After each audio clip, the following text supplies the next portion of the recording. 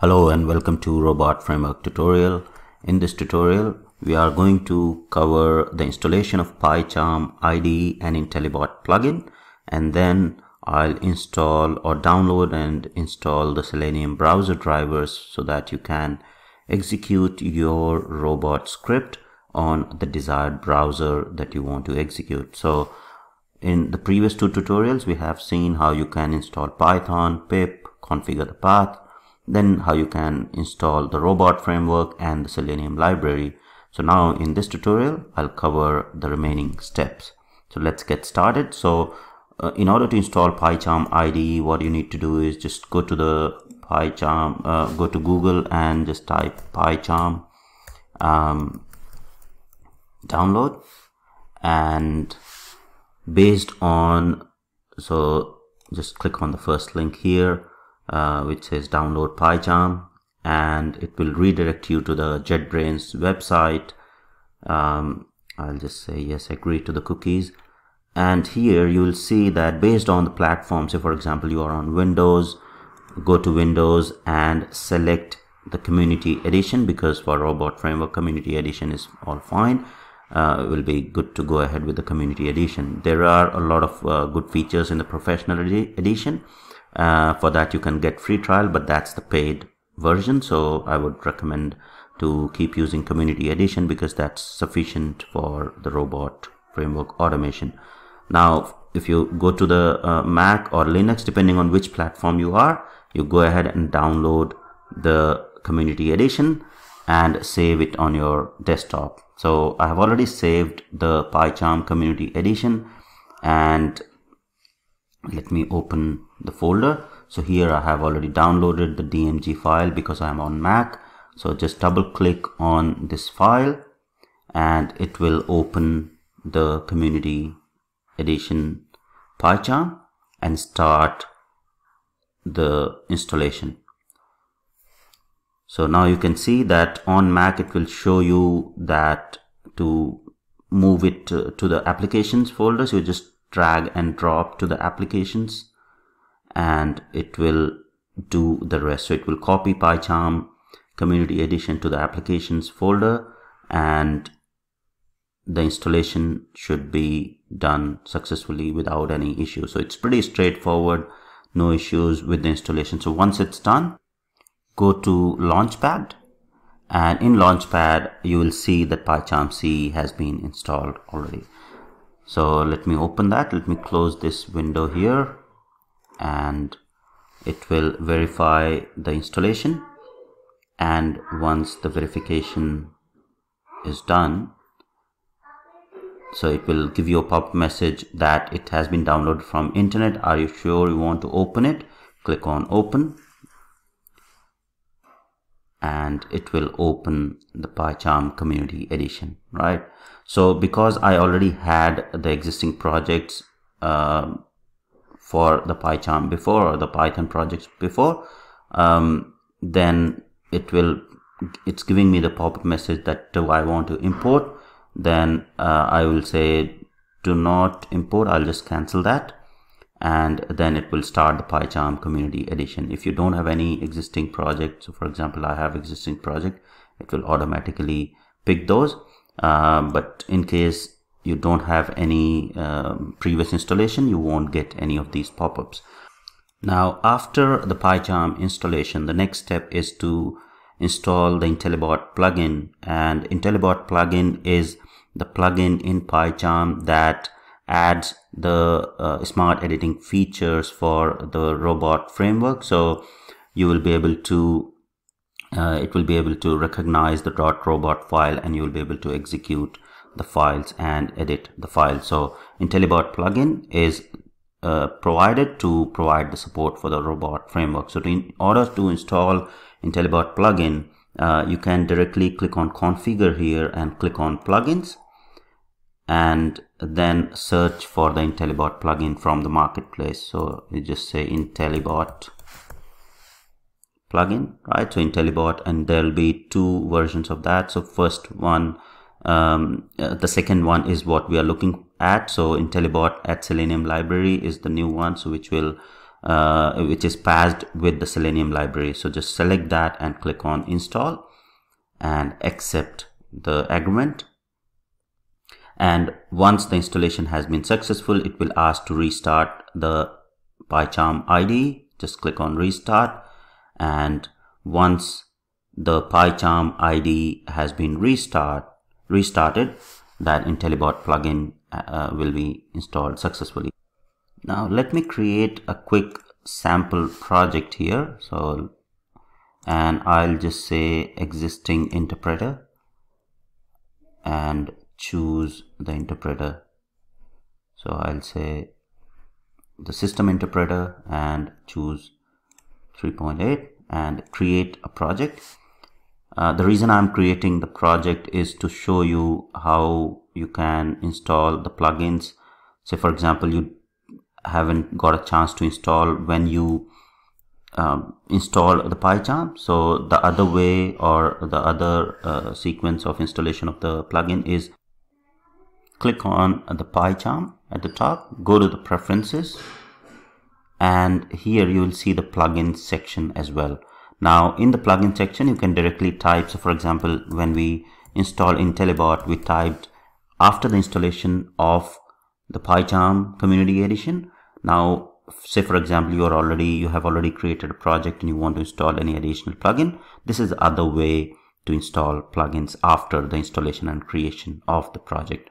So go to preferences, go to plugins, search for the plugins, and select the plugin that you want to install and click on install. So that's the same approach as we did when we installed the PyCharm Community Edition.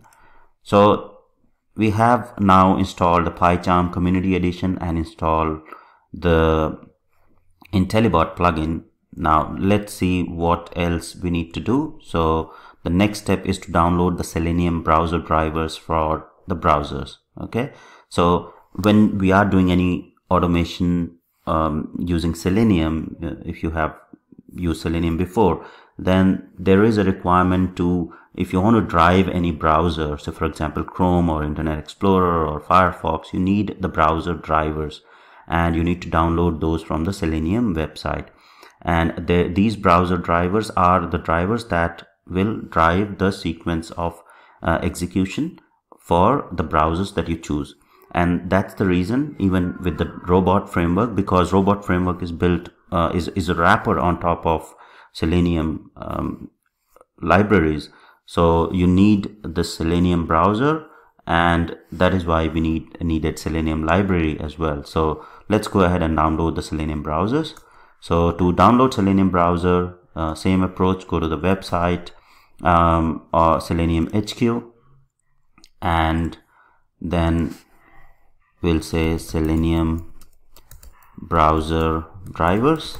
Okay, let's Google that and it will direct you to the proper website. So go to selenium.dev or selenium.dev downloads. Okay, so we'll say downloads, and here they have revamped the website. So previously it was selenium.hq, seleniumhq.org. now it's selenium.dev.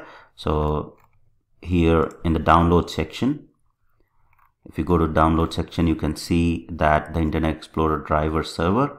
So if you want to download the Internet Explorer driver, 32-bit Windows is the recommended one.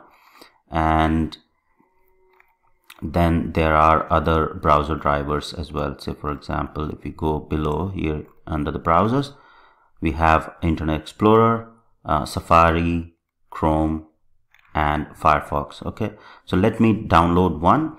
If you want to download all others, so you can go through the configuration and the documentation to get the details. So I'll go to the Chrome driver and go to the documentation here, and here you can see the latest stable release for Chrome driver. Okay, so we'll click on Chrome driver and it will give you the location, or give you the Chrome driver list, and depending on your platform and the OS, you select the right one. So I'm on Mac, I'll click on Mac and download the Mac driver.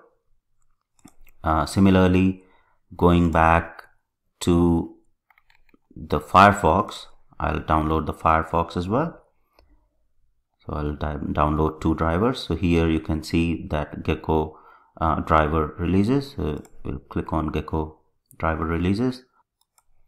Scroll below, and here we'll see depending on the platform. So I'm on Mac, I'll download the Mac OS tar file and we'll save these files. So once you have downloaded these browser drivers, we just need to unzip them and keep it in a specified directory, so directory of your choice, where we can reference these drivers when we are writing our script. Okay, so let me unzip these and put it in the right location. So if we go to the location where these are downloaded, so I'll just say show in Finder, and let me copy these two and put it in the desktop browser drivers. So I'll paste these 2 items and then unzip these. Okay, so we'll just open with archive utility, right, and you can see Chrome driver has been okay. So Gecko driver and Chrome driver have been unzipped and placed in the folder. I'll delete these 2 zip files, okay, and then just sort by name. Okay, now the next step here is to add these drivers into your path. Okay, so for example, you are on Windows, you just need to add the location of these drivers into the path, and if you're on Mac, I'll show you how you can add these into your path. So open the terminal, right? So Mac and Linux will be pretty similar approach. In Windows, I'll show you how you can set up path in a separate tutorial. So here what we need to do is we need to just set it up in the bash profile. So what I'll do is I'll just try to edit the bash profile and just say dot, we'll just say first cd to go into the home directory, and then vi dot bash profile, and see that we have added this path there, right? So this is what you need to add in your bash profile. So path of these particular drivers. So these drivers I have placed in users Manish desktop browser drivers directory, and then colon dollar curly braces path or uppercase, and then say export space path, save this particular file. You just say colon wq and exclamation mark, and this will save this bash profile. If you open the terminal, so I'll close the terminal and reopen the terminal, and you say echo dollar path, it will now display the path, right? So browser drivers, wherever the browser drivers are placed, this path has been set up in the bash profile, and then there is another path for the Python, which we have already covered in the previous tutorial. So this is very important step before you can actually start running the test cases in the robot framework in the PyCharm terminal. So to conclude, in this tutorial, what we have covered is we have understood how to install PyCharm IDE and IntelliBot plugin in PyCharm, and then we understood how you can download Selenium browser drivers for the browsers on which you want to execute your robot automation script. So hope you liked the tutorial. Thank you very much for watching.